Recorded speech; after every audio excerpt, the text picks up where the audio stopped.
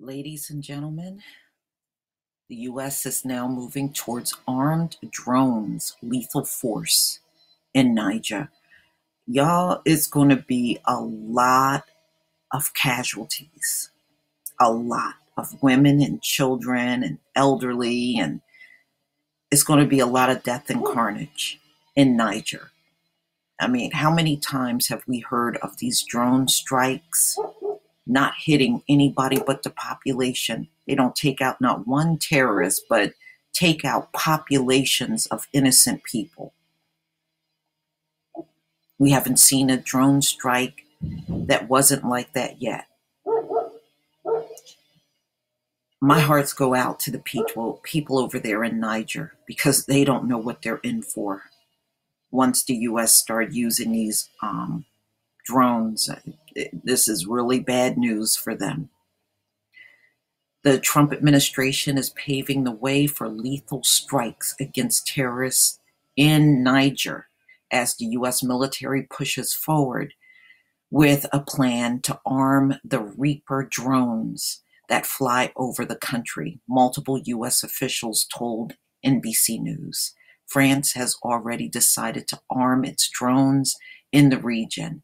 U.S. documents show, and the move to arm U.S. Reapers has been under consideration for some time, long before this month's ambush of a Green Beret unit that resulted in the deaths of 4 American soldiers. And you know, there's 1,000 U.S. soldiers right now in Niger.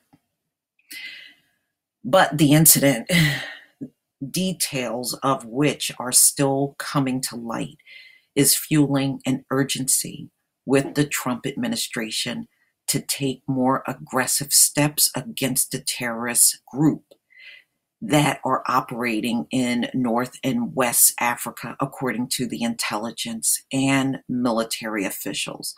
In the wake of the attack, the U.S. has been pressing the government of Niger to, to allow drones at the U.S. bases in that country, 3 U.S. officials say.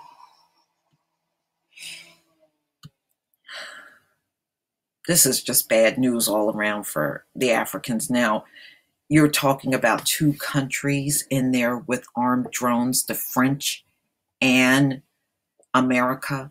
This is just going to be scores of Black people being taken out. That's what this is really going to add up to. You know, I just wish Africa was not so powerless to all of these parasite countries being in there, raping and killing and taking all of the resources.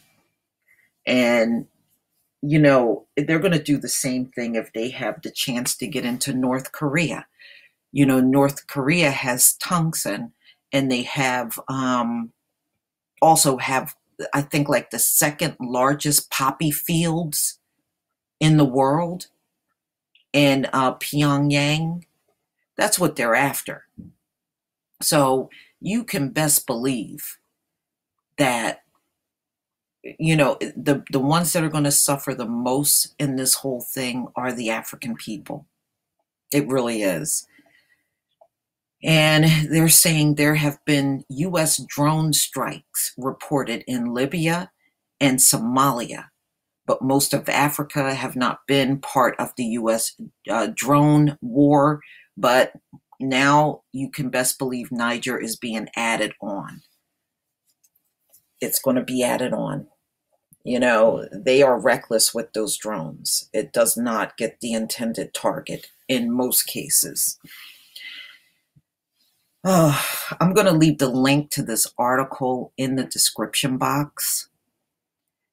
You know, and they still, now they're saying that the Green Berets were in there fighting ISIS and Al-Qaeda that's in the country of Niger. That's the explanation they're giving for why they were there. I'm not fully buying it,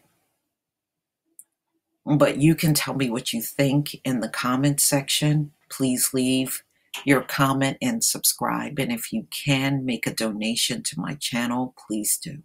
Peace, family.